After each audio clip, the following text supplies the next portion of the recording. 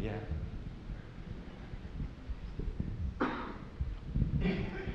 Yeah. The question is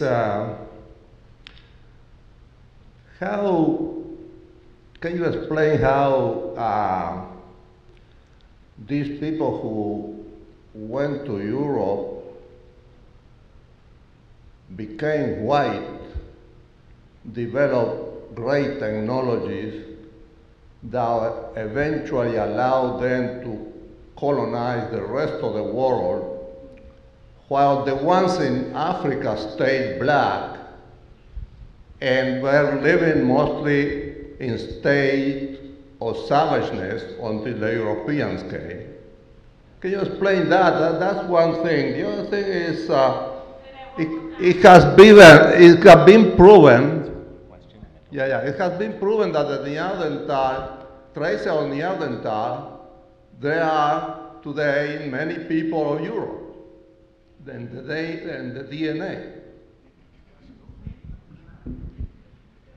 DNA evidence shows that only about 2 to 2.5% of certain Europeans is attributed to Neanderthal ancestry.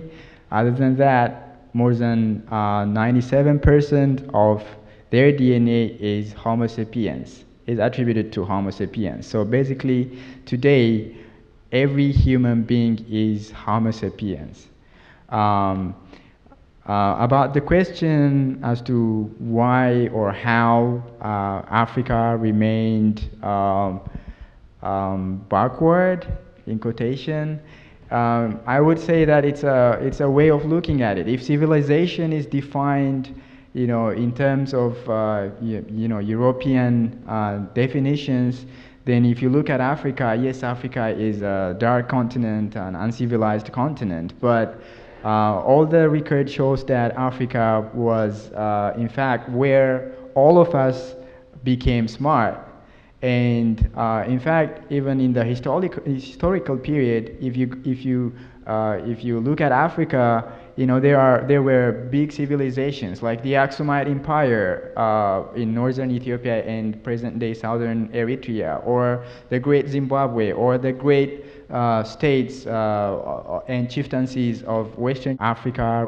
Africa is not as most of the rest of the world perceives it to be. Africa had very great civilizations in the past, both in the prehistoric and historical period, and whatever differences we see today, particularly over the last 400 and 500 years, were the result of the Europeans having the Industrial Revolution and the gun in particular, and colonizing the rest of the world.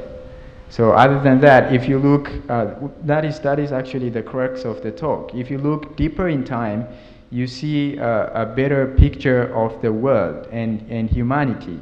So we all had a common background in terms of our cognitive capacities, and we all today have equal cognitive capacities. And some of the differences that you mentioned and that you see are the result of little geographic serendipities and climatic change and certain things that favor certain people in certain part of the world and disfavor others in other parts of the world.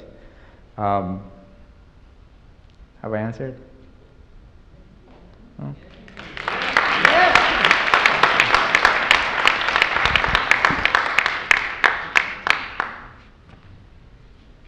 I'm going to get Tucker first, and then I'll hop over to you. This will be the entertainment of the whole